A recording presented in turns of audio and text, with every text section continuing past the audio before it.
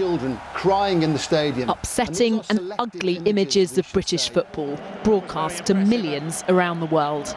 The police struggled to control the crowd as Millwall fans began fighting each other during the FA Cup semi-final at Wembley on Saturday.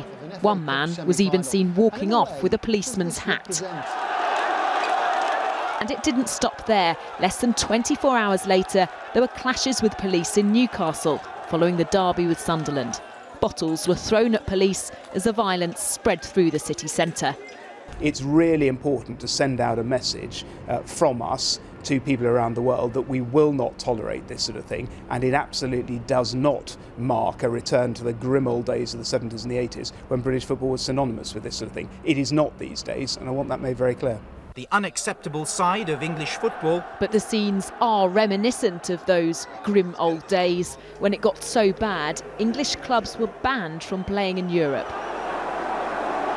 Journalist Charlie Wyatt was at the Millwall game and says it's the worst he's seen for decades. I was embarrassed, and I felt embarrassed for the 50-year-old men hitting each other, and just wondering, all these supporters, not just in this country but around the world, watching it. It was a massive game, the FA Cup semi-final, being played in one of the most famous stadiums in the world, and all those supporters around the world would have watched the match and they wouldn't have remembered Wigan winning.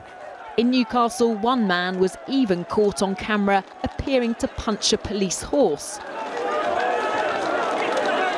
The police have since posted a photo of that horse, Bud, saying he's safe in his stable and appears fine.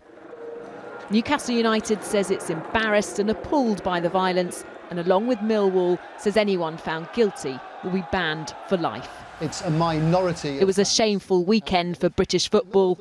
The majority of fans hope that shame will prevent a repeat anytime soon. Rebecca Barry, 5 News.